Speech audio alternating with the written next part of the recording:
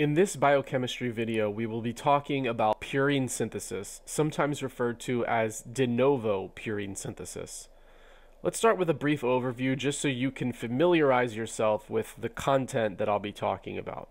So purines are substances that are incorporated into DNA, RNA, ATP, GTP, cyclic AMP, cGMP, and coenzymes. Or in other words, they're very important. And because they're very important, the body needs a way to create them.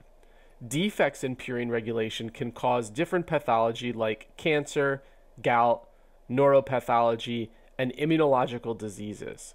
Purine synthesis, as it's aptly named, creates purine nucleotides from a starter molecule. So the body has various ways to grab different substances and then strap on more pieces of chemical information to those substances and create purine nucleotides.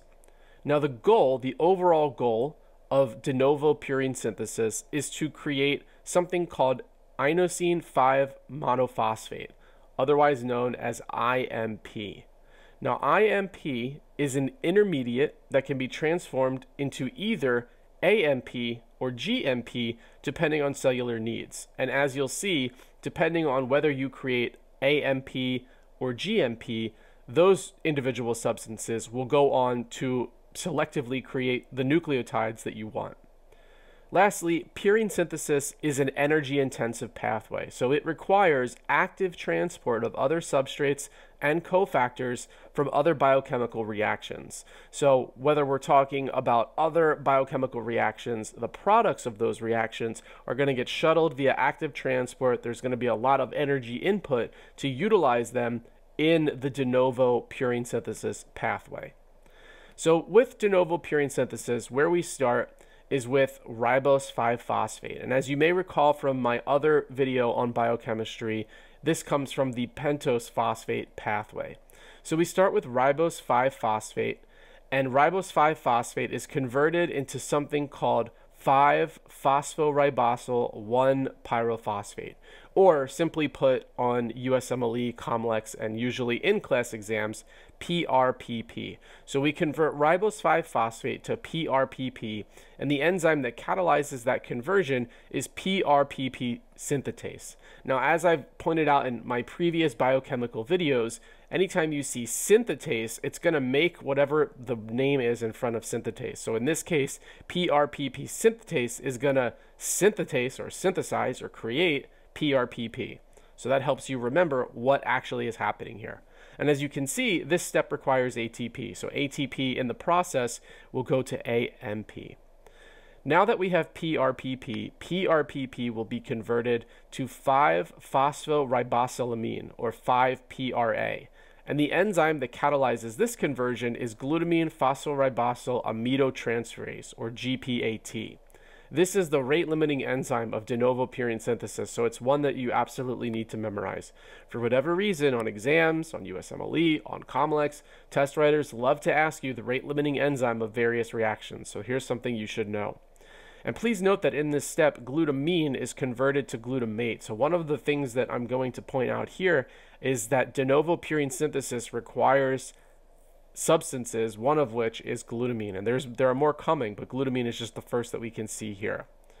Now, once we have 5-phosphoribosylamine, or 5-PRA, that will undergo a series of subsequent steps, which I'm not going to show you because you don't need to know those enzymes and you don't need to know those byproducts, but it will eventually create IMP. So we go from 5-PRA down to IMP through a series of reactions that you really don't need to know. However, what you do need to know are the intermediates and the cofactors that are required in each of those steps, because this does show up on tests.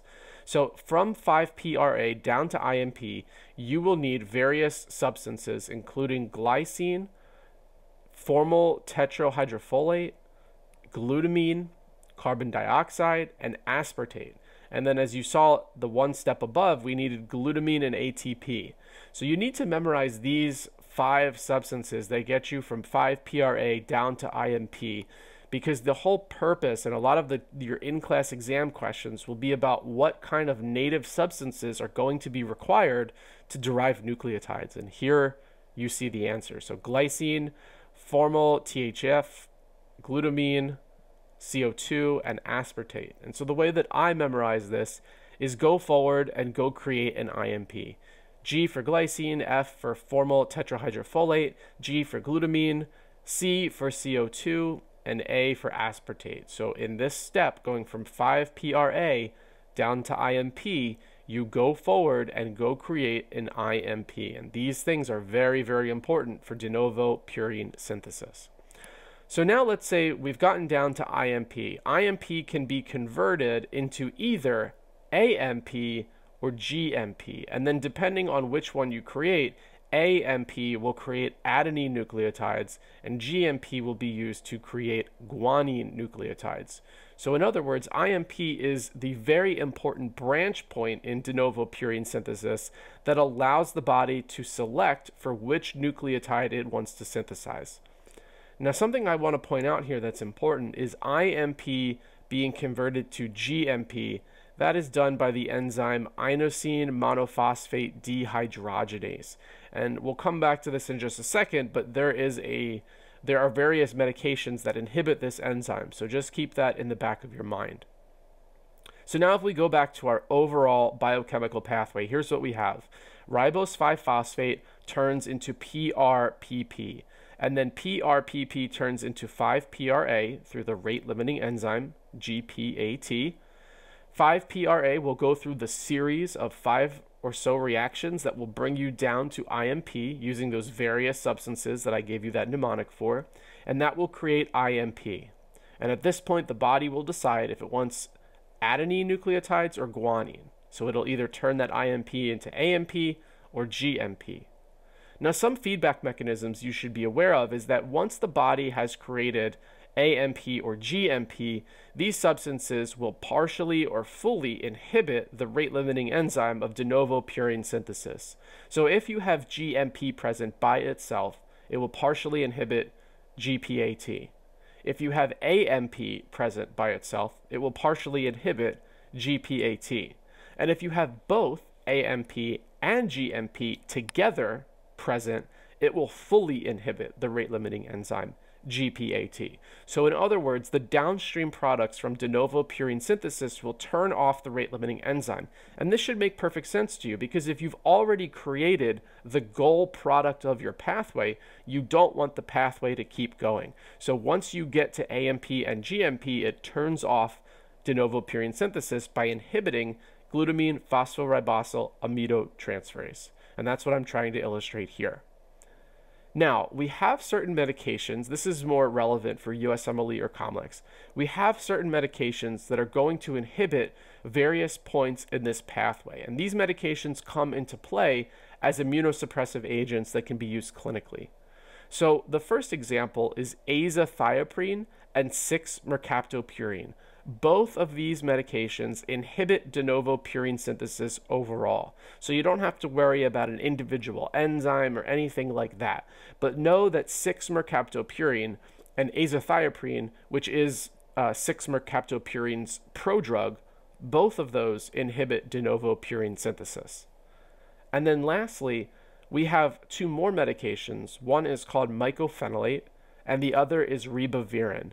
And these medications are going to inhibit inosine monophosphate dehydrogenase, which is the enzyme that I showed you 1 or 2 slides back that converts IMP into GMP.